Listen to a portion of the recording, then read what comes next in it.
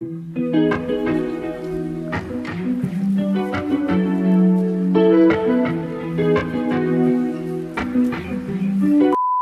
guys, it's Sharon and welcome back to the channel. If you're new here, make sure you guys hit the subscribe button down below to join the family. For today's video, so I've just been getting so many questions on my iPhone unboxing, like was it worth it? How is it having like the 256 gigabytes? Do you feel like you need more? Or I've just been getting a lot of questions, so I want to do like updated, was it worth it? And I also gonna do a what's on my iPhone. Without further ado, let's just go ahead and get started. As you guys can see right here, this is my lock screen. I'm just gonna hold it because the phone stops screen recording once the phone turns off. But this is my lock screen right now. If you follow me on Instagram, you probably would have seen the picture. But this is my lock screen. I love how you can just customize all of this, like the different fonts. You can choose like what kind of widgets you want. I just have the weather, batteries, and then I have my alarm. Whenever I need to make sure that my alarm is on, I know that it's on. So that's what I have right now for my lock screen. So, and I do also have other ones. This one is the same, but like the background on the home screen is different, and then I just have like different ones. But right now I'm really loving this one, so we're gonna do this. So as soon as you go in, you just see like it's giving very modern, classic. I did have the other one that I showed you, like that was right in front of it. I had like a fall background, but I'm really feeling this one like recently, so I changed it back to this one. So as you guys can see on the top, I have, you know, my calendar. It's November 28th right now, and I just love the like sleek look, the cleanness of it, and I use that one with Widgetsmith. And then as for my apps, like these are the apps that I probably use the most, I guess you can say, or like I need these to be easier access for me to get to. So I have Map, Gmail, FaceTime, weather, photos, camera, settings. I have Safari, and then of course I have YouTube, Netflix, my Ring camera, and then Snapchat. And then on the bottom border, I have the phone, I have iMessage, music, and Instagram. And then as you guys can see for the picture, I have just like white tulips, little cute little white aesthetic, little sunglasses, perfume, and that one I use photo widget for. That is what the front home screen looks like. If you go to the next page, we have another picture. We have some more white tulips, but it's in like a Dior bag, so that one's super cute. I use photo widget as well. And then for the apps that are on here, I have Notes, YouTube Studio, Facebook, I have Facebook Messenger, and I have Fetch Residence. If you guys live in apartments, you probably know about this app. Like my apartment, you can't come in unless you have a key fob, so you have to get your things, like you have to order your things with the address that they give you. Wherever you order from ships it to them, then you schedule it with Fetch, and then they bring it to you, because they're the only ones that have access, not like UPS or anything. So I have that, and then I have my wallet right here, and I also have another picture. I use photo widget as well.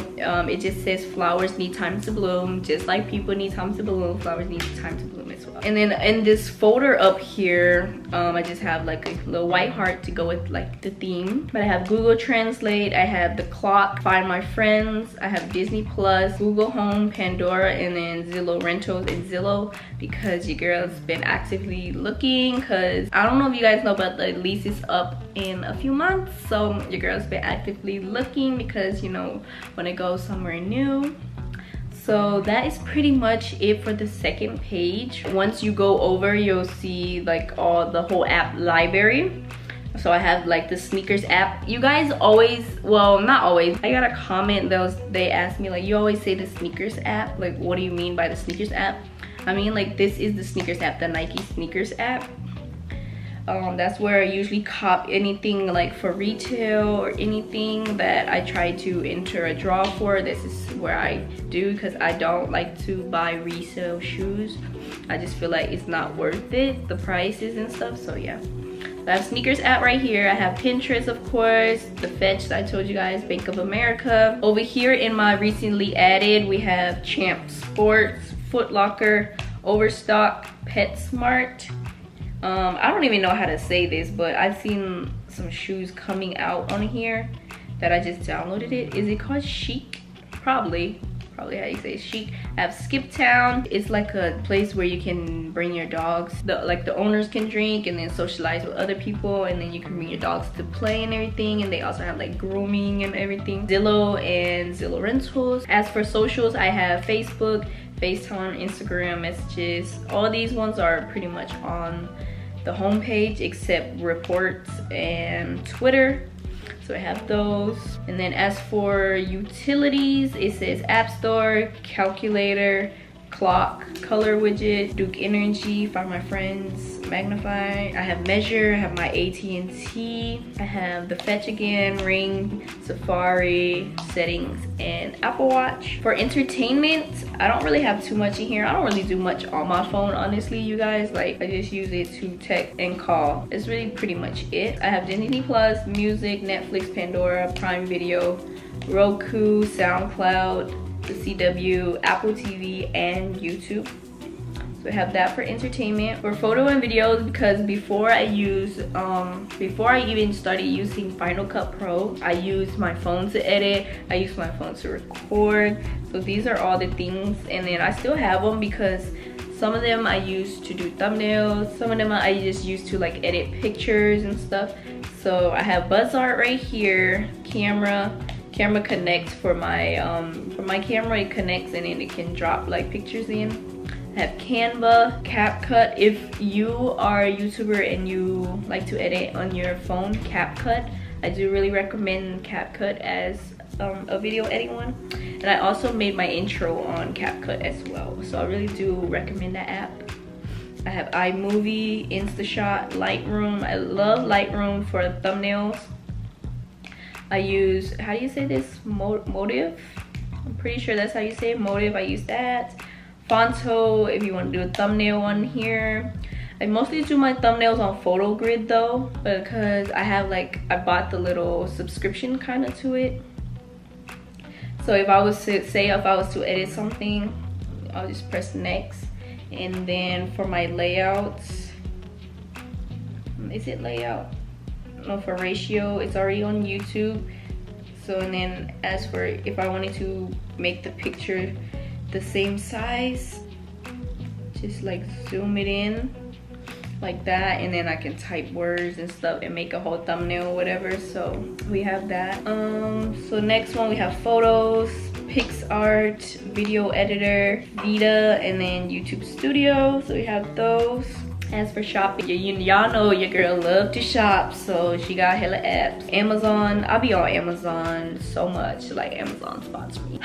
But yeah, I have Amazon, Best Buy, Champ, Adidas confirmed, but I don't know if I'm even gonna keep that app anymore, because y'all already know the whole controversy and everything with Yeezy and stuff. So, but I have Costco, I have eBay, I have Etsy, Fashion Nova, Foot Locker, Francesca's, IKEA, JD Sports, Mercari. If you guys don't know about Mercari, it's like you can like sell stuff on there. I sell shoes on there. So if you guys want to shop, make sure you guys go shop my Mercari. I have Nike, you guys seen Overstock. I have PacSun, PetSmart, Pretty Little Thing, Poshmark. Poshmark is kind of like Mercari, but I feel like Mercari is a little more popular, so more people are on Mercari.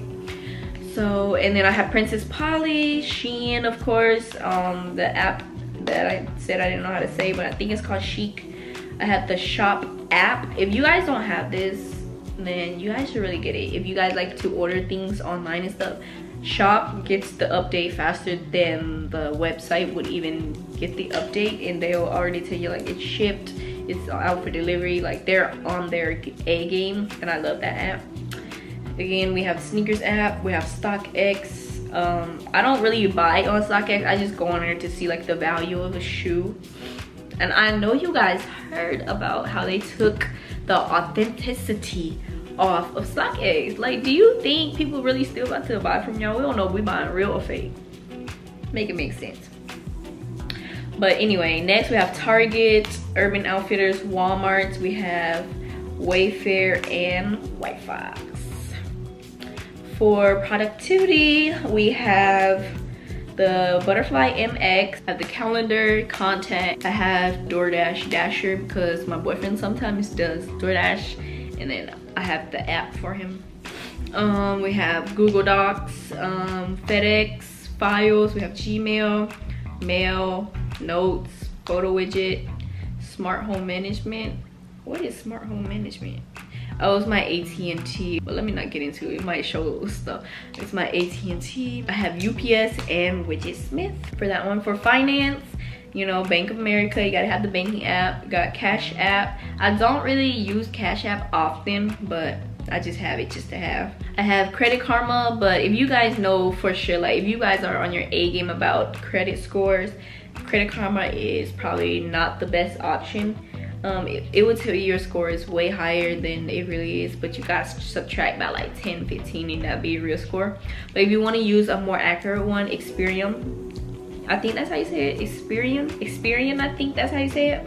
But that one is real more accurate, and I love that app. And it also gives you like tips on how you can up your credit score, like what are you doing, or like it will tell you like maybe you need to stop using your credit card too much, and it will literally like guide you how to, you know, boost your credit score, which I love. I have TurboTax and then Wallet in here. Okay, go on to the next. As for information and reading, we don't really have too much. I have the Holy Bible right here, Google Translate, News Translate that comes with the phone, the weather app. For travel, we just have Uber, Google Maps, regular maps, and Booking. For health and fitness, I have my 1-800 contacts. I have the Banfield, that is where my dog's vet is, Banfield Pet Hospital. So I have the app. Clue for my period. If you guys are looking for a good period tracker, I'll say this one is a really good one. It's pretty accurate. It's just like my cycle, it's just not accurate, but this one is pretty accurate, and then it lets you like kind of add like how your symptoms for that day. It lets you add like how the flow was, like cramp, if you have cramps, headaches, ovulation, tender breast, and then it even asks you like how you're feeling that day, which I love. But have that app. I highly do recommend that app for you girls. Fitness app and the health app right there. As for other, what do I have in the other folder? You guys already seen most of these. Zillow's in here, Google Home, Pinterest, SkipTown. The only thing you haven't seen was SmartThings. That is just my TV remote whenever I lose my TV. But honestly, my TV hasn't even been connected to this. It's been saying it's been offline for so long, and I don't know how to get it back on, so I'm just like whatever. So I barely use that. And last but not least, we got food and drinks, which I don't really have that many apps. I have Blaze Pizza because sometimes I just don't like going in there and like ordering like this. I'd rather them just make it for me and then I can pick it up. I have that. Kava, oh my god, if you guys haven't eaten that Kava, can I put you on real quick? Because this place is so freaking good. Wait, hold on, man. Hold on. They got a new one? A sweet and spicy chicken. Stop playing. Y'all, I love Kava. Like, I think it's way better than Chipotle. I don't care what nobody say. You can quote me, do whatever you want, but it's 100% better than Chipotle. I don't even eat at Chipotle anymore after I've eaten at Kava. Hands down, a really good place. I have Chick-fil-A app, Kraken Crawfish, I have DoorDash, I have Dunkin' Donuts, Starbucks, and Yelp. So that is pretty much it for the apps. That's all the apps I have. I'm just gonna show you guys this side now. Like on this side, I just have portrait, just pictures that just pop up anytime. It was just like a whole shuffle of pictures. I have the weather right here. I have the calendar, which I have no events today. Thank you, Jesus. I have the battery app, which I need to charge my Apple Watch. I don't even know where it is. Anyway, I have my Snapchat. So if you guys don't have me on Snapchat, you definitely should screenshot and add your girl. I don't really be on there too much, but I have the Bible, the verse of the day. I have that. I have the sneakers app. Like whenever a sneaker's about to come out, they'll let you know on here.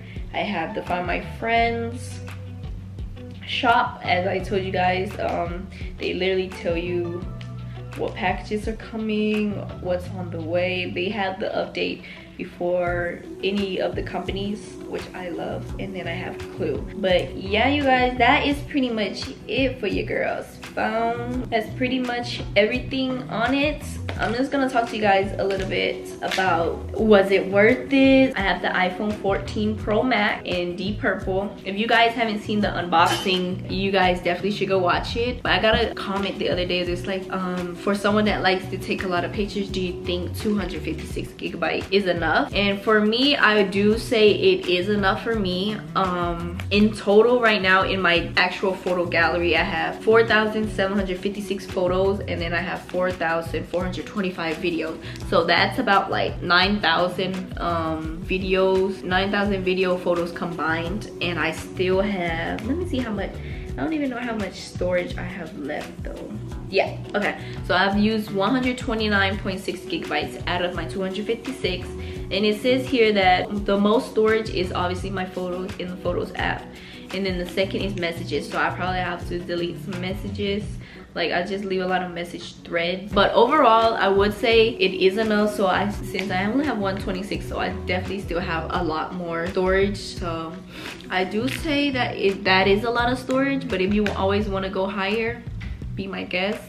You can never go wrong with more storage. But other than that, I haven't really been seeing too much of a difference. The camera, I love the camera though. The camera 100% is probably one of the best things that I could have added for the iPhone. And everything else is pretty much the same. The other iPhones can do, like, nothing's too different, which, you know, just a new phone, new color, honestly. So on to the question of, was it worth it? To me, I asked myself that too. I've had the phone for a month. I love the phone. I love taking pictures on it, but was it worth it though? Honestly, you could really go without it. If you were to wait till the next iPhone come out, you probably would get even better features. But would I say it was worth it? Yes and no. Yes, because I love the camera. No, because it really does the same exact things that my old phone would have done. So it's really up to you guys. Like, honestly, you don't really need a new phone. So if you have, I'll say if you have like the 12, the XS Max, like any of those and up, you probably really don't need the iPhone 14, because those will literally still do the exact same thing. Like, I'm not encouraging you guys to be like, yes, you need it, like it's so worth it, like you need this in your life. No, you really don't. Like, if you wanted to splurge on yourself to get it, then yeah, of course you should get it. It's a beautiful phone, as you see. But overall though, I wouldn't say it's that much worth it, only because it doesn't do anything different from what the other phones would do. Like, it's not like how, I don't remember what phone came out, but a phone had came out, I don't remember which number it was, but it had came out, and they came out with the whole new iOS, and it had changed the whole thing. And I feel like that one was like more like a hype thing, where like if it was worth it, it was worth it because a lot changed. This one, a lot didn't change, just the camera, honestly, for me. It's the only thing that I noticed. Everything else is pretty much the same. I do love, like, when you play music, like you see the little black little thing right here. It'll show you like the songs. You can click on it, go really fast. I do love that. That's probably a good feature that they added. Like, whenever you're listening to something, you can always change it up here, like easy access to jump in. But that's pretty much, like, I didn't really notice anything else too differently. The message, like, notifications coming through the bottom, I noticed that, but like that's really nothing. Like, all right, you guys, that concludes today's video. I hope you guys enjoyed seeing what's on your girl phone. Hopefully you guys got some inspo, like, for some apps. If you guys do edit, you definitely should check out some of the apps that I showed you guys. I hope you guys enjoyed today's video. Make sure you guys give it a thumbs up, subscribe down below to join the family. Road to 1K, y'all, and that's on period. Like, we're so close, we're like halfway there. So make sure you guys subscribe down below. I love you guys so much, and I'll see you guys in the next video. Peace.